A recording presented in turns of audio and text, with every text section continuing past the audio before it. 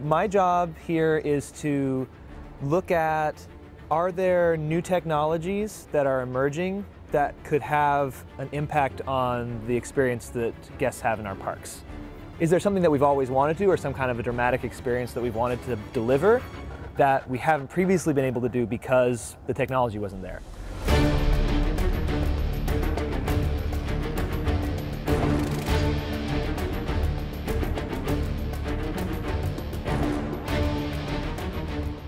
My name's Morgan Pope, and I'm a research scientist at Walt Disney Imagineering.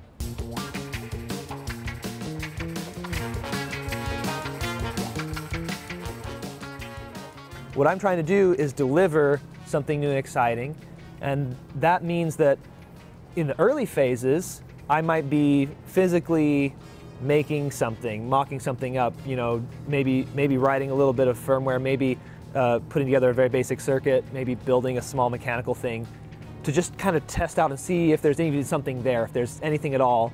And then as an idea maybe takes form and bad ideas fall away, then it shifts into working with a slightly larger team to build something with a little more resolution. Sometimes it shifts into managing a bunch of really smart people as they do a deep dive into creating something. And then as the project moves towards actually delivering something, I get to be in that role of making sure the system is coming together, making sure that we understand how we can do this reliably and safely. The projects at Disney usually take years. We're starting with something that's new and undeveloped, and it takes a while to figure out what it even is. And then actually delivering something to the level of quality that is expected is something that takes a long time. So the Amazing Spider-Man show, it's been almost a full 5 years to really bring that into reality.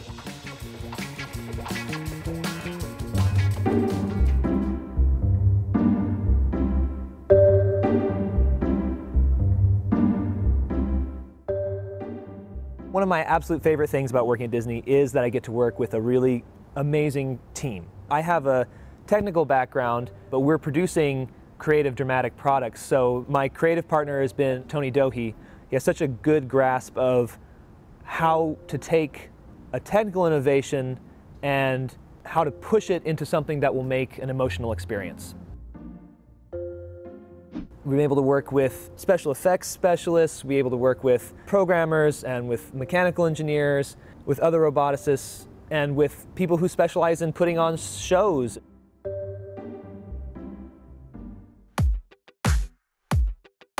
These are our prototypes.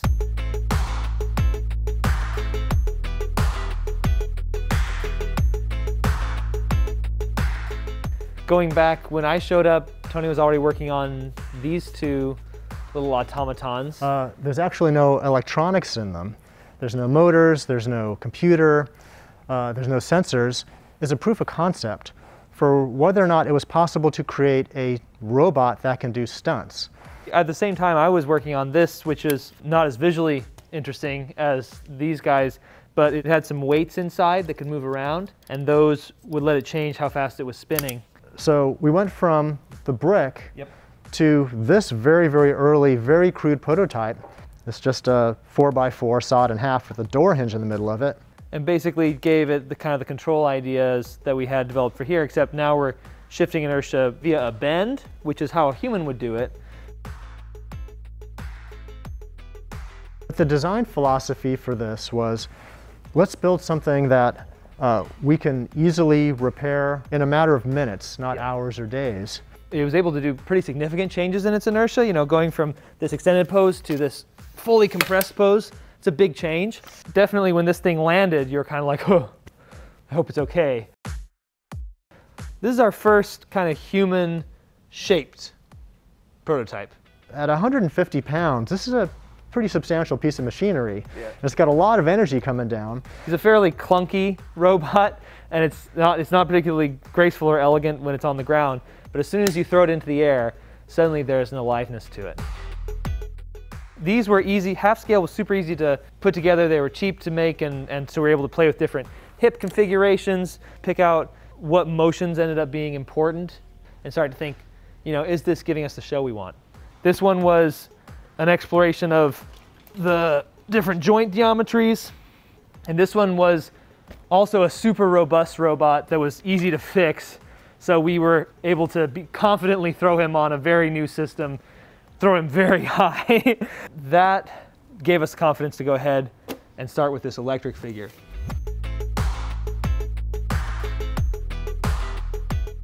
So this is our second to last robot that we built, the last prototype robot. Similar design ideas of having breakaway linkages where we need them, a lot cleaner, a lot tighter, everything fits inside the human shell. It's got to look good in the spandex, right?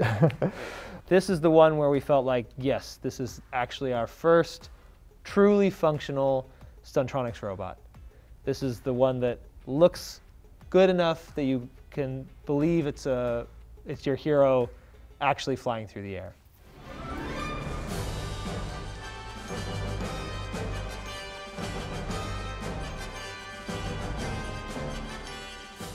It was never a linear path to this job.